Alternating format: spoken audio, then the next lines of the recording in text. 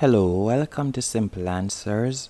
In this video, I'll be showing you how to fix can't delete read-only contacts from iPhone.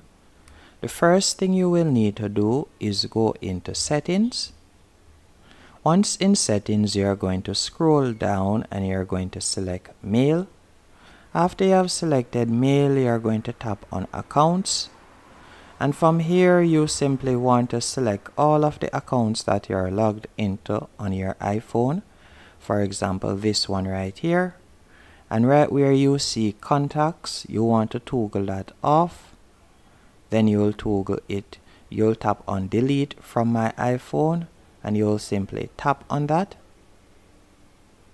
After you have done that, you want to turn off and on your iPhone.